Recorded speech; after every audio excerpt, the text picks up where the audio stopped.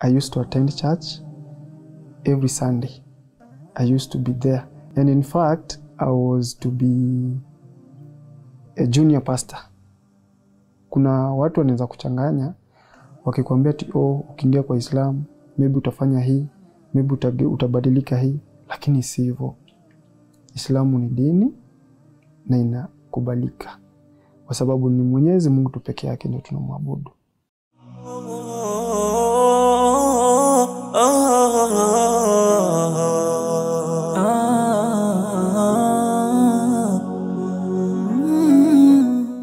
Kwa majina ni Fahim Ahmed.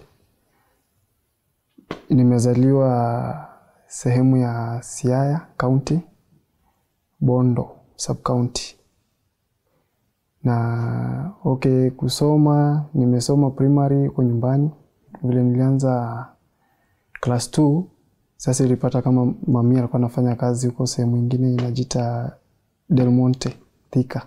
Kwa shift na yeye pia pamoja. Kwa sababu ya zile shida ndogo ndogo pia tulikuwa tunapitia nyumbani. Kwa sababu unajua nimetoka kwa familia ya polygamous. Dadi ako na wake 6. Na sasa vile unajua tu vile shida zinakuanga ndogo ndogo. Sasa mami vile alikuwa na shida ndogo ndogo alikuja akaamua kwenda kutafuta kazi. Sasa vile alipata kazi, akakuja akatuchukua kama bado tulikuwa wadogo, tukaenda hapo kwa kampuni. High school ndio tena nikarudi nyumbani. Lakini sasa kwa wajomba huko Walego. Sasa huko ndiko nimesomea high school mpaka nikamaliza. Mpaka pale sasa nilikuja nikajoin college. College nimejoin 2 years nimefanyia KU, and then 2 other years nikafanyia Changamwe, Mombasa. Being that I was born in a Christian family, daddy alikuwa na church within the homestead. Na church yake ilikuwa under apostolic. Na sasa hapo ndipo tulikuwa tuna attend church. Even though sasa mnajua kama mko wachanga, kama bado mko watoto, saa zingine hamchukuliangi church kwa kitu ya maana sana. But sasa vile tulikuwa tuna grow pole pole, ndio sasa tulikuwa tuna realize kumbe ile nyumba iko pale chini si nyumba tu bali ni kanisa. Na sasa aliamua hivyo kwa sababu boma ilikuwa kubwa na pia tulikuwa wengi. Sasa aliamua kwa sababu pia kuko na church nyingine yote karibu, aliamua kutengeza yake. Kwa sababu hata alikuwa padri. Aliamua kutengeza kuweka church yake kwa boma kwa sababu pia alikuwa na members. Sasa kuna wengine walikuwa wanatoka nje wanakuja wanajoin. Sasa pia sisi kama family members tulikuwa tunajoin hapo hapo. Nasema ilikuwa nzuri, ilikuwa sawa kwa sababu hapo ndio tulikuwa spiritually developed. Sasa vile tulitoka nyumbani tukaenda kujoin mami huko kwa kampuni, huko pia tulipata the same church. Alikuja akatuintroduce kwa the same new apostolic church na tulikuwa tulikuwa tunattend huko na other siblings. I used to attend church every Sunday. I used to be there. And in fact, I was to be a junior pastor. Kwa sababu ya zile kwa sababu nilikuwa kwa Sunday school, nikakuja nikatolewa kwa Sunday school, nikakuwa kwa choir group, nikatoka kwa choir group, nikakuja nikachaguliwa kama church youth leader. Hivyo pole pole. Sasa kuna siku moja mwalimu wa Sunday school hakuwa. Sasa nikaambiwa leo utafundisha Sunday school. Na nikafundisha vizuri. Sasa kutoka hapo, sasa kuna watu wengi wako nasema kwa church nafaa nikuwe junior pastor. Of which nilikuwa radhi. Sababu nilikuwa naelewa nini nilikuwa nafanya, so singeweza kukataa. Kwa sababu pia sikuwa na ile labda kukosa qualifications. Shule tulikuwa tunashirikiana pia na Waislamu kwa sababu unajua primary hata secondary pale mko mixed. Sasa lazima utapata wale wa Christians na pia Waislamu. But naweza sema mimi niko na be friend like all. Kulingana na vile saa zingine pia tulikuwa tunashirikiana na marafiki, na naweza kumbuka kuna siku moja nilikuja nikauliza mmoja. Ati Umesema unaenda wapi? Unaenda kuswali. Okay, na vile alikuwa natoka kwa class alikuwa na prepare. Sababu saa zingine pia kuna vibuyu alikuwa anabeba ama alikuwa anaweka mahali fulani. So akitoka huko ama wakienda unapata wakikwambia okay, wacha kwanza nikamalizie hii alafu ndio nirudi kwanza tufanye chenye kwa tunaendelea na kufanya. So okay, in my mind nilikuwa najua okay, wacha tu nimpatie muda wake kwa sababu inafaa. Sasa hapo ndio nilikuja kulearn pole vile kunaenda. Vile sana nilikuja nikakuwa mtu mzima, nimemaliza college. Okay, kwa college nilikuwa na marafiki Waislamu. Sana vile nilikuja nikajoin Changamwe Mombasa. Hapo sana marafiki wangu wengi walikuwa Waislamu. Na sasa wale walikuwa watu wazima na walikuwa wanajua ni nini wanafanya. Na hata wakielezea mtu sasa hata kama ni kuvutia mtu, okay, pia wangeweza kwa sababu ni watu wazima na wanajua walikuwa wanafanya nini. Sasa hapo hivyo vile tulikuwa marafiki na wao, kuna wengine pia wako wananihimiza kama naweza kuwa Muislamu. Okay, naweza kumbuka kwanza kuna rafiki yangu mmoja alikuwa anaitwa Said. Ni wengi siwezi kumbuka wote. Sasa kuna siku moja akakuja akanielezea ati by the time nilikuwa college walikuwa wananiita Ezra. Sasa kuna siku moja akakuja akaniuliza kwa nini unapenda jina Ezra? Nikakuja nikamwambia okay, si eti napenda jina Ezra. Mimi nilipatiwa jina Ezra tu vile wewe unaitwa Said. So si eti mimi ndio nilichoose. Ndio akakuja akaniambia okay, mimi nilikuwa natamani ubadilishe jina uitwe Ibrahim. Nikamwambia okay, ni sawa, lakini nitakuja kuamua siku nyingine. Hata kama unatamani maybe nibadilishe, lakini nitakuja kuamua ni siku ndo bado. Lakini sasa okay, baada ya hapo walikuwa wananifuatilia kidogo tu. Kwa sababu unajua rafiki yako kama mnashirikiana, hata yeye kuna vile ana hisia zake. Huyu jamaa, kwa sababu kwa kweli vile nilikuja nikaelewa Islam tu ni kama ni wewe tu unaamua. Ni dini na ni wewe unaamua. Kwa sababu unajua kuna watu wanaweza kuchanganya wakikwambia ati ukiingia kwa Islam maybe utafanya hii, maybe utabadilika hii, lakini si hivyo. Islamu ni dini na inakubalika. Kwa sababu ni Mwenyezi Mungu tu pekee yake ndio tunamwabudu.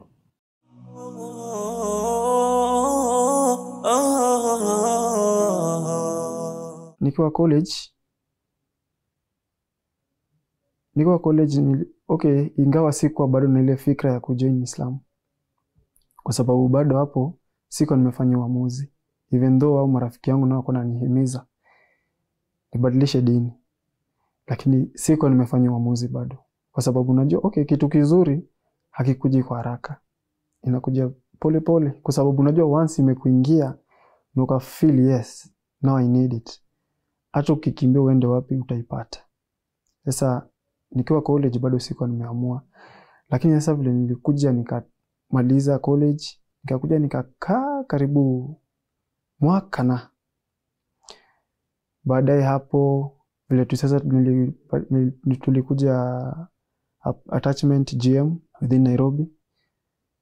Ndio baadaye baada ya mwaka tena hivi sasa ndio nikaamua I'm no longer a kid now. I need a partner to be with me. Sasa vile nilikuja nikaoa 2016. Bado nilikuwa naenda kanisani.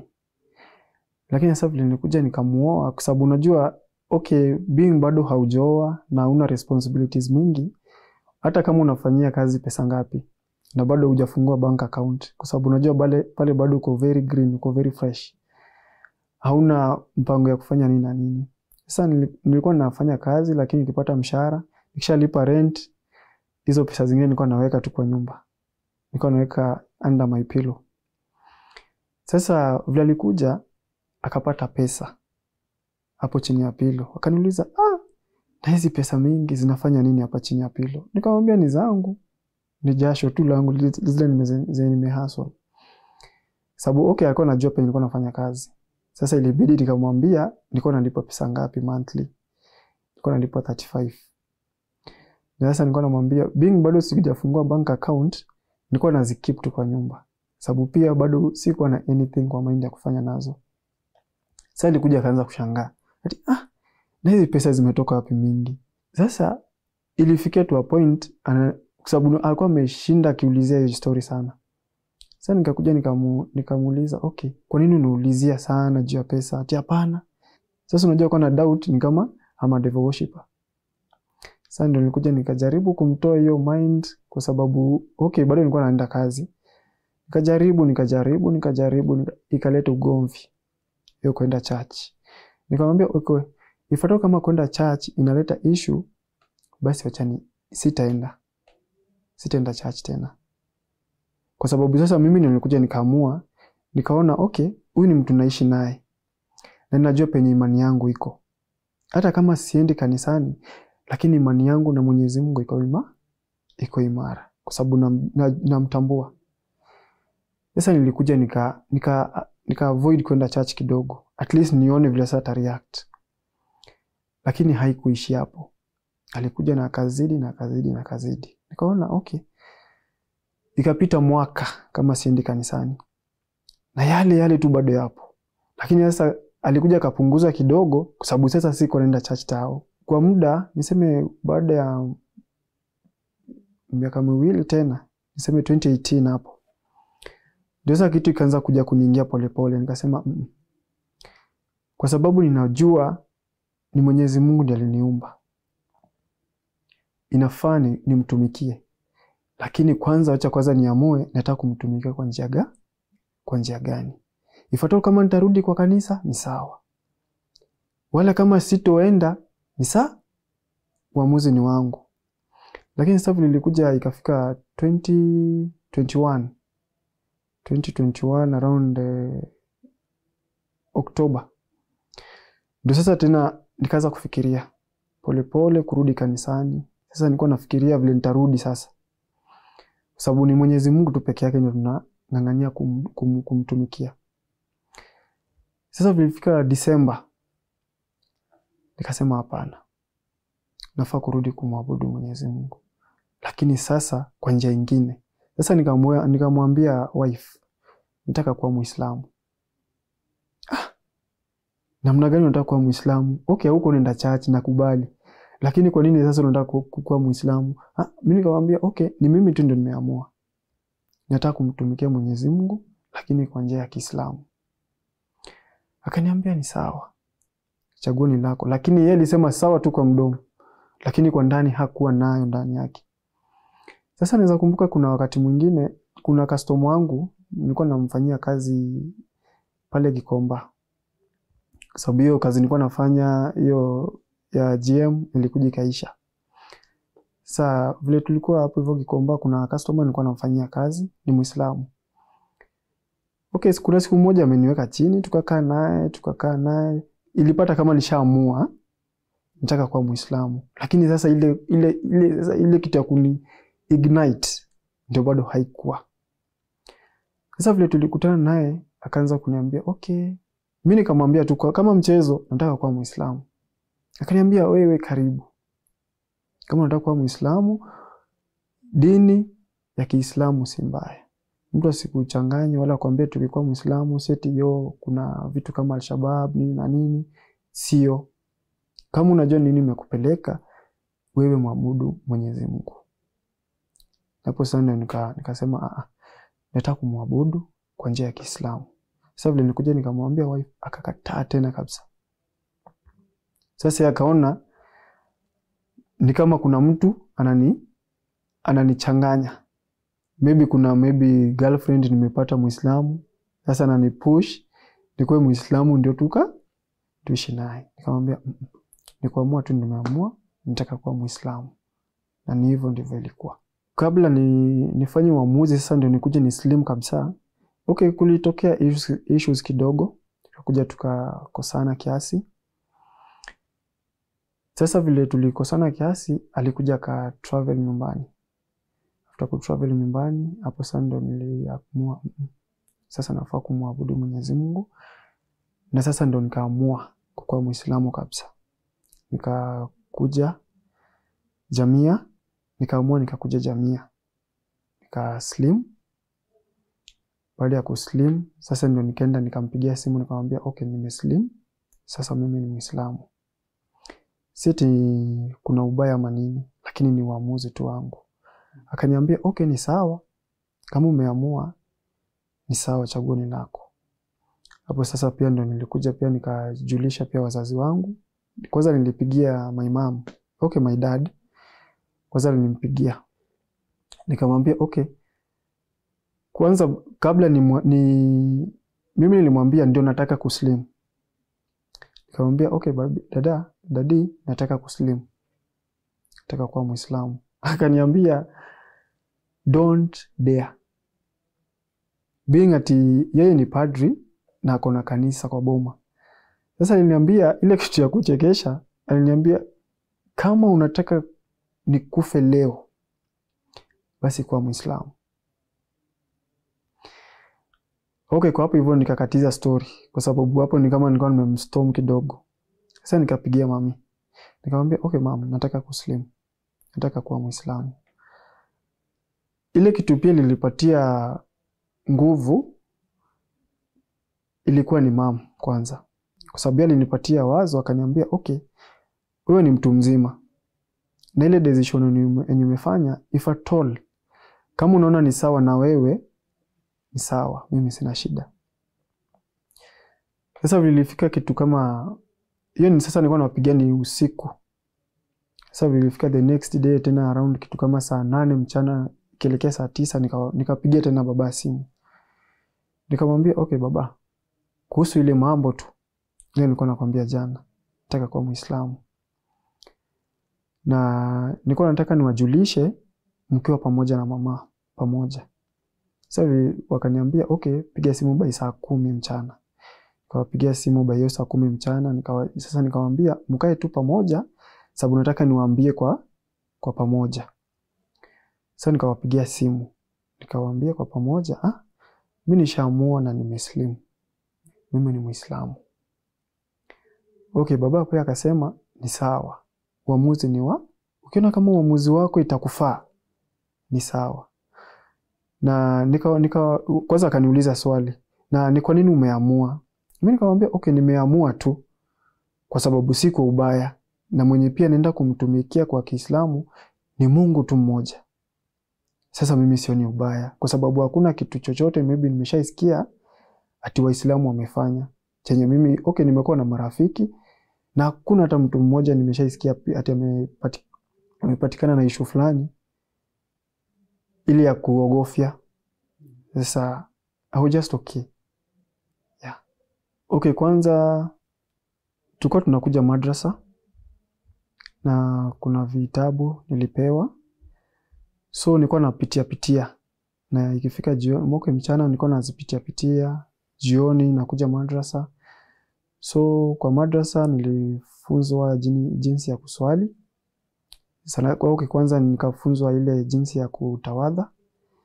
Nikakuja nikafundishwa jinsi ya kuswali na steps za kufuatilia kutoka ile swala ya asubuhi na pia ile ya jioni kabisa. Experience yangu kwa Ramadhani ya kwanza ilikuwa quite tough. Kwa sababu ndio ilikuwa mara yangu ya kwanza. Sikuwa nimezoea kutochukua chakula kwa siku nzima. Sasa ilikuwa quite tough kwa sababu ilikuwa inabidi kwanza nimeamka asubuhi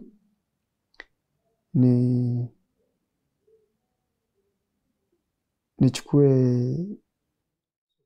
hiyo suhur. Alafu kutoka hapo then hakuna tena kitu kingine utaitumia mpaka jioni kabisa. Sasa hiyo jioni tena kitu kizuri, tukikuja hapa Jamia tulikuwa tukishafunzwa hiyo madrasa, then tunachukua hiyo iftar, alafu ndo tunaenda kuswali. Sasa tulikuwa tunafunzwa polepole mpaka sasa vile ilikuja ikaisha. Na tena kwa uzuri ile tena ilinipendeza. Hakuna siku moja nilisema ati yani nilifeel ni kama nimechoka na nikaamua ati leo nimefanya kazi sana, wacha tu niamue nibugie ugali. Sikuwahi. Challenges ndio tuna accept ziko. Na zile maybe changes zenye nimepitia, kwa mfano kama ni eating habits, kwa mfano vile nimekwambia vile hiyo wakati wa Ramadhan. Kuna wakati mwingine kwa inafika, unajua nikisha chukua hiyo suhuri ya asubuhi, inafika tena mpaka wakati mwingine ndio tena najua nafaa nichukue tena iftar. So eating habit ilikuja ikabadilika. Dressing habit pia ilikuja ikabadilika kidogo, kwa sababu pale penye ninafanya, siwezi valia kanzu kila siku nikienda kazini. So mimi wana prefer nivae on Ijumaa. So my only message to the new reverts ni waamini katika dini ya Kiislamu, kwa sababu ndio kweli inatambulika. Sasa mimi kwa maombi yangu naomba tu jamii kama wanaweza shughulikia wale reverts, ndio mtu tena sikuwe convinced. Kwa sababu unajua ukirudi tena nyuma na unaona maybe uko umeshameka step mbele ili inaweza kufaa, ukirudi nyuma unapata sasa kuna uzito. Sasa kama umeamua dini ni vizuri, lakini unafaa kusaidiwa pia. Lakini hauwezi saidiwa kama umejificha kwa nyumba. Lazima tujieleze vizuri ili wapate pia njia zile watafuatilia na waweze kusaidia. Lakini kuna wale potential wameenda shule lakini hawana namna kabisa.